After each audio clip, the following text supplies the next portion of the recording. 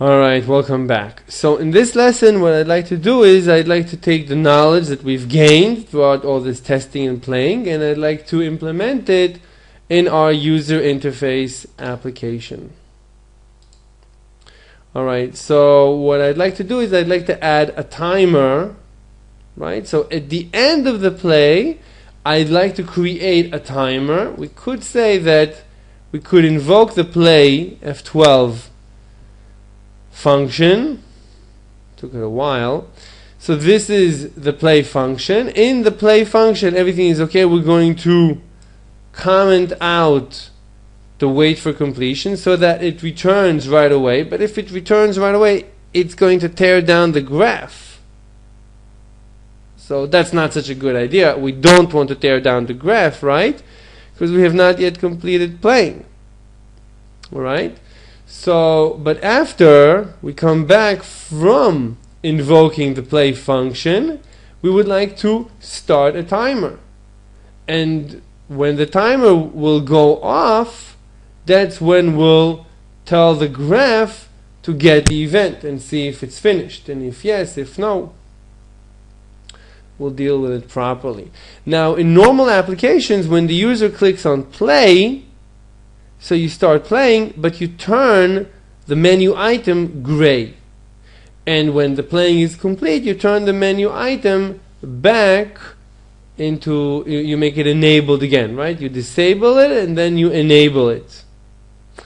Alright, so maybe we'll forget about enabling, disabling for now, but at least I'd like to get a message box telling me that playback is complete. So that's going to be our mission. Alright, so at this point I'd like to create a timer, but just before that let's run and see how it behaves now, right? Because we commented out the wait.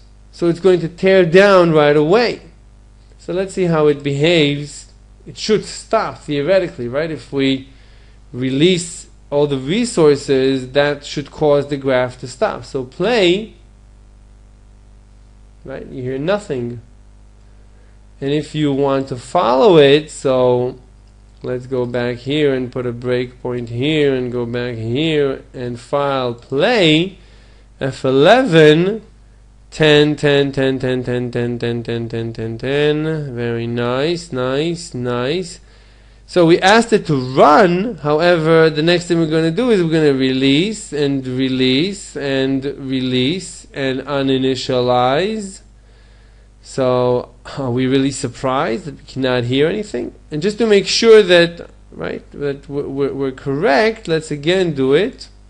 And this time F11, let's reinstate the code. So let's get up to here. F5 and re-enable this code, and F5 it's applying. So let's test it. 1 2 3. Right, so that's the difference. So the difference is whether we have or do not have the wait. So the wait causes everything to malfunction, not malfunction, but causes the graph not to play. So we cannot allow ourselves to tear down the graph just because the play function is over. Right, and this is a normal application. A normal application cannot wait and cannot tear down. So we need to redesign our application so that it's more proper. Right, so we need to have a nicer architecture than just a function, create, create, create, play, wait. We don't care that the world is not running when we're running, and then we're finished, everybody else can go back to work. That's not a normal application. A normal application has to work within normal surroundings, that other things have to be allowed in the interim while we're working. Everything has to work together. So we need a better architecture. So basically what we would like to be able to do is not tear down the graph at this point, but rather, let's say for now, when the playback is complete. So we'll work in steps, not do everything in one shot. All right, but we'll come back to all these ideas later on, hopefully. Alright, so at this point, let me just get a sip of water. Excuse me. So at this point, what I'd like to do, right, so we're invoking play, that's nice, but forget about being notified when it's finished. It will be finished when it will be finished. That's not the point now. Right now, it's not running, period. So we cannot tear down the graph at this point. Alright, so what do we do? That's a very good question. So all the code that tears down, let's separate it. So let's have a function that plays. Let's have it this way. Initially we'll do it manually. We'll be able to play, and you know what even? Ignore this. This is just an upload. We don't care for this. You know what? Like this. We will have, let's look at our menu. So we have play. Let's have a stop function. Right? This function is just going to tear down the graph. That's all it's going to do, because we see that when we tear down the graph, it does the job of stopping. So might as well stop the graph, have a stop function. So the play function is just going to build the graph and start playing it, but not tear it down. Excuse me. And the stop function is just going to tear down the graph. That's all. And normally the way it's going to work at this point is that the user is going to click play, it's going to listen, and when the user notices that the playback is finished, the user is going to click stop. So what we're going to get, actually, it should be a responsive application, right? It's just not going to be aware, the application is not going to be aware of when playback is complete. Alright, so okay, we're working in steps, so that's okay for now. Alright, so let's add the stop function. So we'll have a play and a stop. So let's stop running the application. Go back to our menu. Down arrow, insert on the keyboard F2, ampersand, and stop. Again, stop, like this, stop. Enter, F4, tab, copy, Control F6, Control F6, very good. So this is going to be our case, Control V, break. And we saw that the red line doesn't mean anything. Okay, so here we're going to stop. Great. So let's now go and implement stop. So F12 on play, that's not what I wanted, but okay. Control F6, like this, like this. Okay, so for now it's just going to return 0, and this is going to be the stop function. Let's have it display a message box to see that everything is working properly. 4 zeros separated by commas. Copy this, go to player H, Control V, semicolon. Okay, F6, no control, just F6. Seems to be working fine. Let's try F5.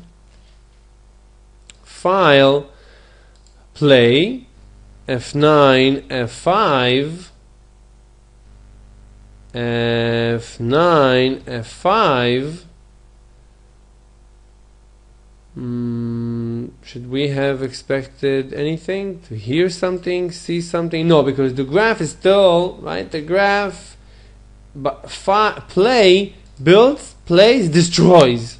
So we can't hear anything.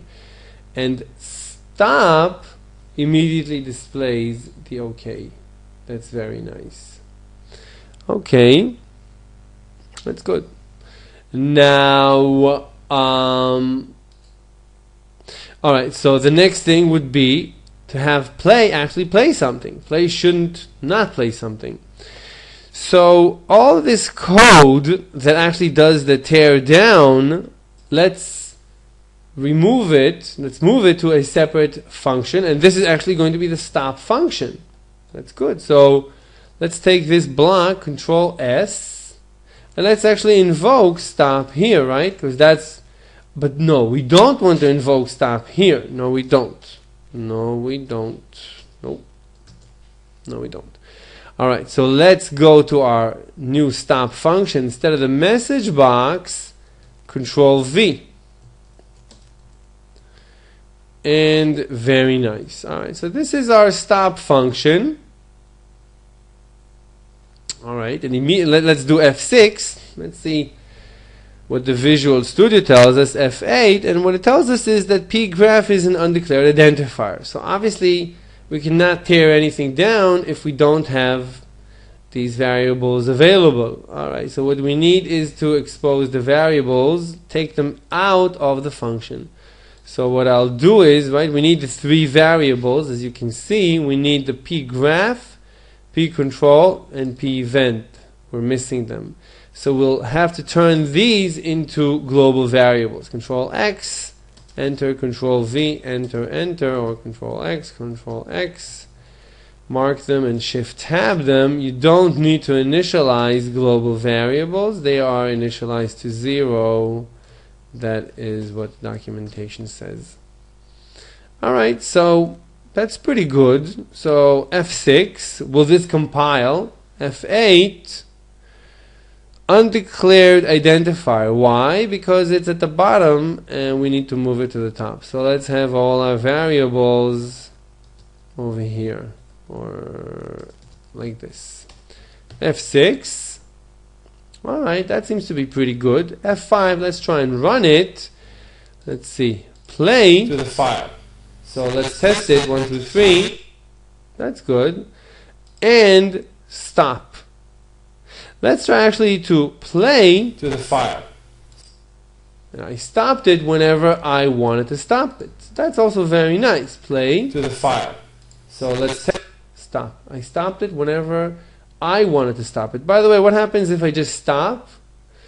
Nothing. Why? Because we have, right? Because we reset the pointers to null and we ask if the pointers are null. So invoking stop after stop is not detrimental. What about play after play? To the file. So let's test it. 1, 2, 3. So let's test it. 1, 2, 3. So actually we ran it. It ran twice consecutively. What did just happen?